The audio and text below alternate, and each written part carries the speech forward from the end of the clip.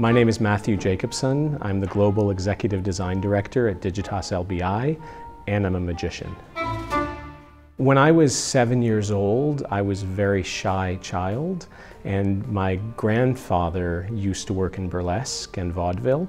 And he thought that a way of getting me to sort of come out of my shell was to learn magic. The first time I ever worked at an agency, I was 12 years old, and it was to perform at their holiday party doing magic. A little later, it was old magic posters that really got me interested in design, which is what I do today. The interesting designs, layouts, and puzzles that were included in olden day magic posters for magicians like Harry Blackstone, Chung Ling Soo, and Alexander. And that's really influenced me in the work I do.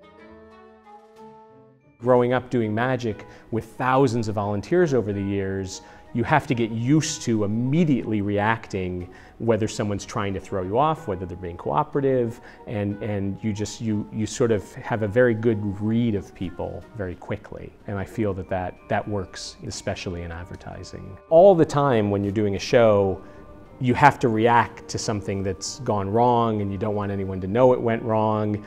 Similar to if you're giving a keynote or PowerPoint presentation.